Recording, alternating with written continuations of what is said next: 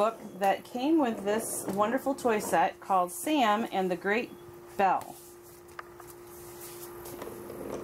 Who are the engines on here? Who's this? This is Thomas. That's Sam. That's Percy. That's right, that's Percy. Very good. Percy like that. Yeah, let's read this here.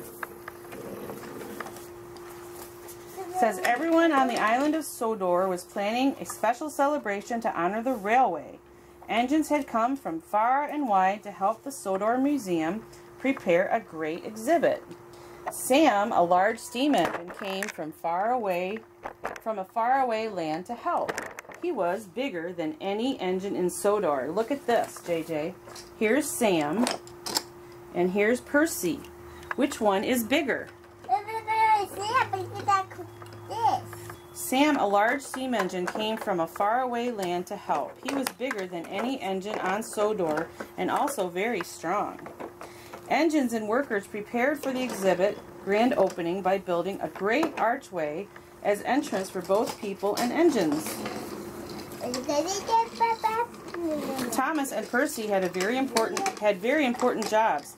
They needed to help Sam find his way around Sodor and collect materials for the archway. Oh, so the 70th anniversary is for the island of Sodor. Or the railway. It must be for the railway. Well, we'll find out, won't we?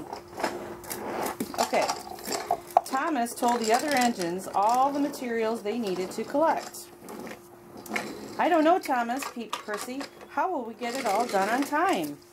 Thomas knew Percy was right, but he didn't want their new friend Sam to think they weren't really useful. We'll split up, said Thomas. Sam and I will collect the stone from the quarry and the tracks from the steamworks. Percy, you go to the lumber yard and collect the wooden sleepers, then pick up the bell from the ironworks. Okay, JJ, so, where's the cargo car?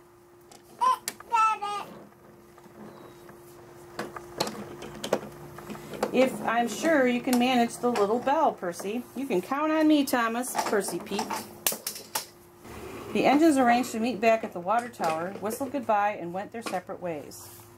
On the way back down from the quarry, Sam pulled the heavy cars of stone and told Thomas about all the amazing adventures he had had on the Virginian Railway.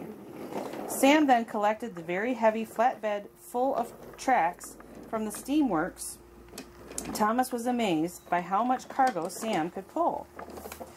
When Sam and Thomas arrived back at the water tower, there was no sign of Percy. Uh-oh.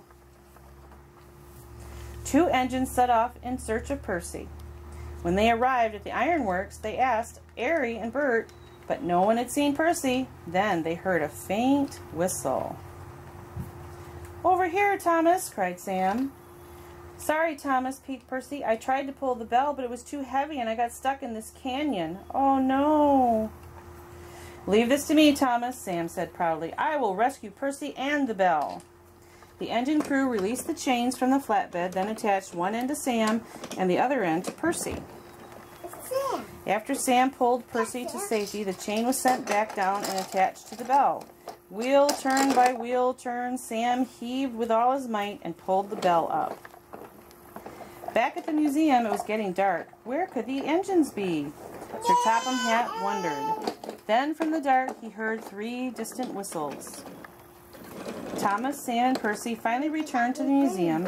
Everyone worked hard through the night. The bell was cleaned and polished, and Percy was checked over and given a washdown.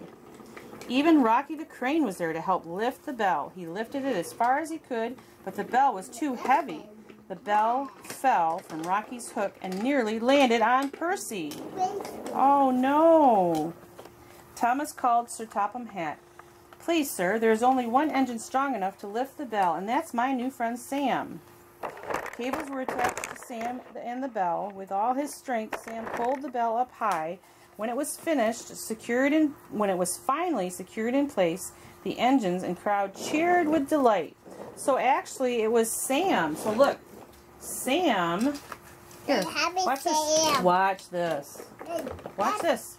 Sam brings the bell. Hey, watch this. It was Sam who had to bring the bell. Yep. No, Percy brought the bell here. And then watch this. Ready? Watch this. Here we go. We move the bell into position. Pick up the bell and lift the bell. Ta-da! The bell is in position. Ding, ding. That's done. Yeah, so Sam helped.